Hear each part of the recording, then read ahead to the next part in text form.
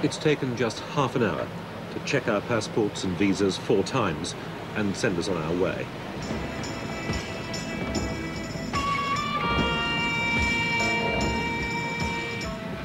Three hours to Budapest, tracking the Danube across the northern plain of Hungary, running through a flat landscape that still bears the scars of its history.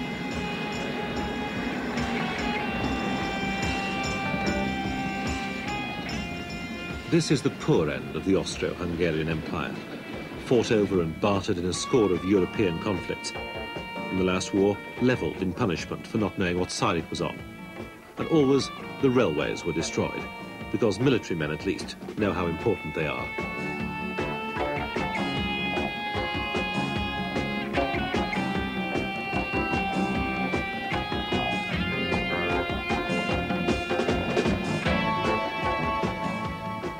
Rebuilding has been a slow business, because Hungary had little help. Its new masters had long memories and saw the advantages of a generation of poverty. But eventually business sense prevailed. They didn't have to like the West to trade with them, and trade needed trade routes, the access to markets that new lines through Hungary provided.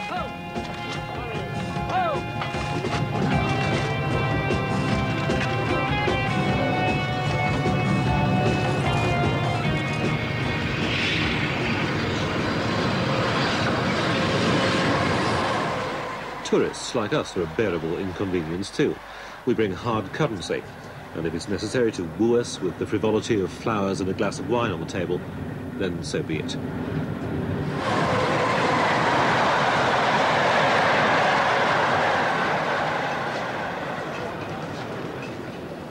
We'll be made welcome, unofficially. At Keleti Station, our terminus in Budapest, the rules will be bent a little. The hand of state enterprise can't entirely cover the fact that this is a capitalist city, a city that just can't be persuaded it's not part of the West.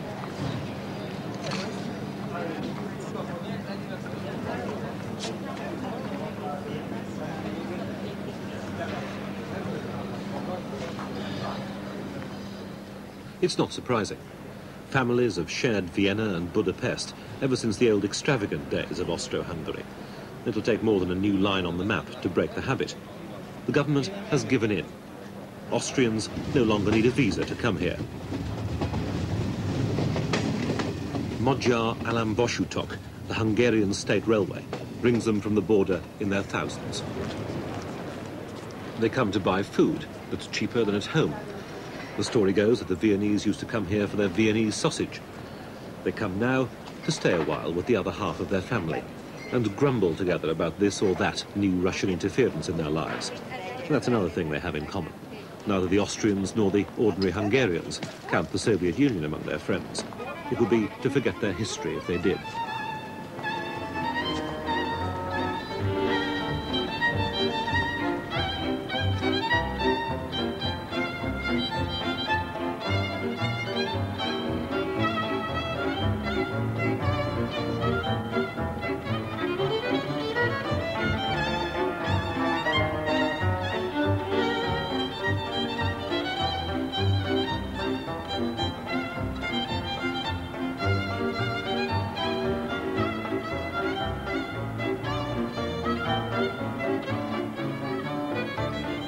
But the people of these twin cities that straddle the Danube recognise that state control, for all the faults of the people who wield it, has its advantages. And nowhere are they more clearly seen than in the plan for transport. Buda and Pest can boast a truly integrated transport system, on the foundations laid by Hungarian private enterprise, because, after all, Hungary was in at the start of the age of railways. The state has provided cheap, efficient travel for the people. Railways outgrew the financiers who conceived them. They became the great levellers, a socialist ideal. If we travel a little further, 6 or 7 kilometres into the forest above Budapest, we can find the nursery of that ideal.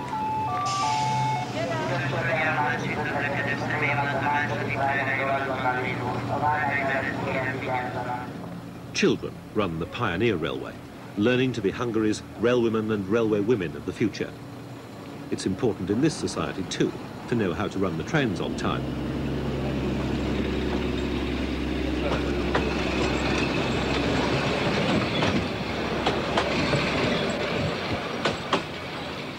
Úttörővasutas pajtás vagyok, az úttörővasutat úttörők irányítják. 1950-ben indult meg az úttörővasút.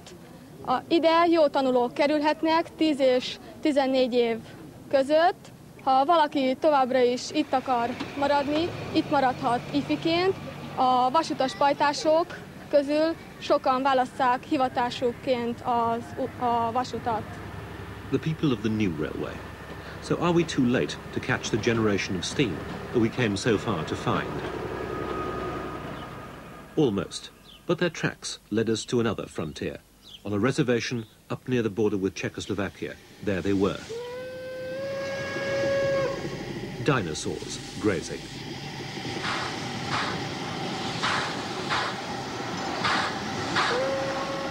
Beasts from the mythology of railways, still a potent reminder of past endeavours. But no mainline train is entrusted to them now. They'll shunt freight into a brief twilight and then be allowed to go cold.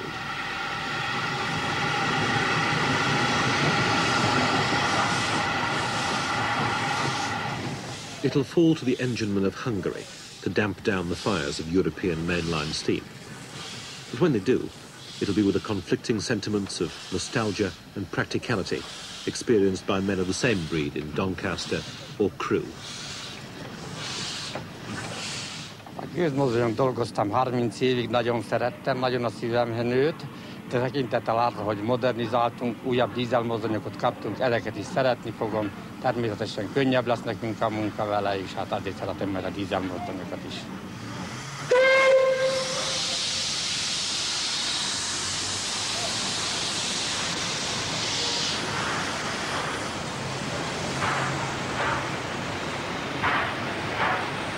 Hát én sajnálom egy kicsikét a gőzmozdonyt, mert abban nevelkedtem, abban nőttem föl, és most már megöregettem, így most már én úgyis nyugdíjba megyek, és a dízelek fognak most már jönni.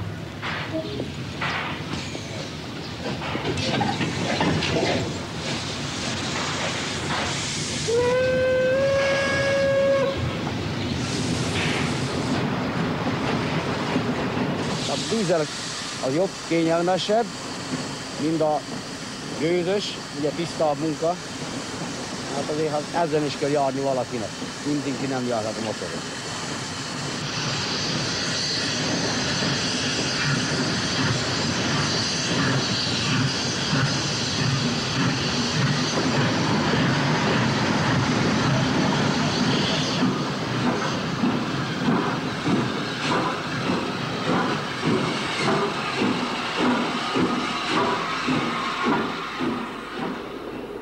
We travelled 1,000 miles to be with them at the end.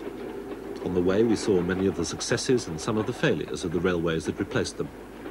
We found some countries passionate about railways as never before, and we're returning to a country with less resolve. We knew this was an image living long after its day, but we also knew it was worth seeing it before it faded for the last time.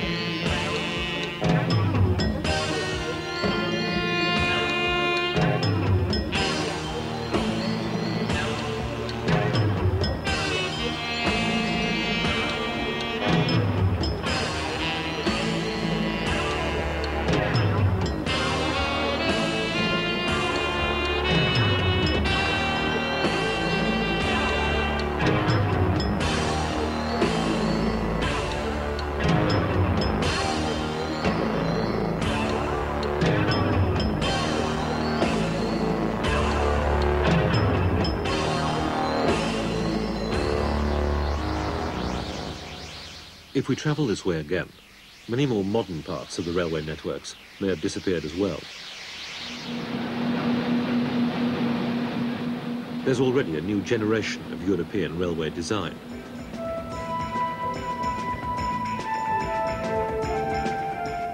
Out of the factories come trains that, like intercontinental jets, put real speed into travel and take every other scrap of pleasure out. Perhaps then we'll long for a reminder of the gentle Cisalpine. Perhaps we'll wish we had a moment to catch breath at Zurich, that the landscape was more than just a blur. But then it won't be so bad.